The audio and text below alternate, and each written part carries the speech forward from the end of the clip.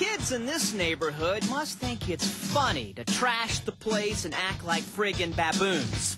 Wait a minute. They are baboons. Cliff Court woke up to find this surprise awaiting him in the suburbs of Cape Town, South Africa. He says periodically the baboons will come into town and wreak havoc at the end of winter because they can't find any food.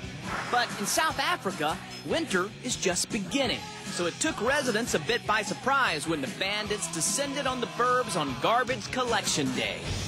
Or Yummy Stinky Food Collection Day, to some. Every year, the guys at Wright's Motorcycle Parts in Salt Lake City raise money for the Shriners Children's Hospital by putting a collection jar on the counter. Well, this young man felt like he needed the money more than the sick children, so he grabbed the jar and strolled away. Slick move. No one saw a thing. Or wait.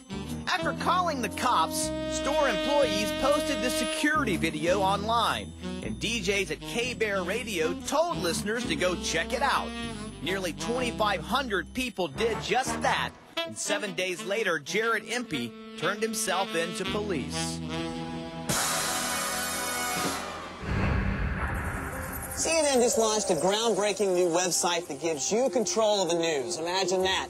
It's called iReport.com, and just about anything goes. I caught up with CNN.com live anchor Nicole Lappin for an iced tea and a quick little test run. We're here to talk about one thing, and it's iReport.com. This is really a cool thing. No one else is doing this. It is super cool. iReport is a great resource to send in content that you see out there that CNN resources cannot find. Look, you can't be everywhere. So it's unedited, unfiltered news. Raw. Look at that, though. That's crazy. A 5.4 magnitude earthquake in Lima. There was still dust rising. Yeah. That made it on CNN. Look, it got that fancy stamp. It got the stamp. I like that. Not only is it breaking news of the day, so when news is happening, it's good tea. Sweet tea? Unsweet. You're from Georgia. I am. But it's also the stories that are interesting to people that might not be newsworthy to everybody else, but might be a little, shall we say, quirky. Well, let's look at this one, the E.T. grilled cheese sandwich. So the thing we have to point out is that not all of these are going to be on CNN. Like the E.T. sandwich, I gotta say, probably not newsworthy. We were going to use that on our next show for News to Me. Grilled cheese sandwich, next on News to Me. So this is like a YouTube of news. I like that. I just got You should this. tell those marketing people that. Look, you can be a superstar iReporter, like this guy who really wants to take our job, Steve Aguare. Check this out. Okay, he created this? That's all him. Okay, now All Steve all the time. he wants to do it all. He wants to do graphics. Okay, all right. He's a professional guy. I feel like do you like Steve? Well, A little bit? Are you jealous? A little bit, I have to say. Steve Aguare. Oh, anyway, so this is a cool video. This was actually used on Erica and Anderson Cooper for their AC360 video, but it's actually a really cool video. Usually their videos, this is really good. Don't say that. No, sorry, this is good. So this guy's skydiving. Almost gets hit by a plane. And that's crazy.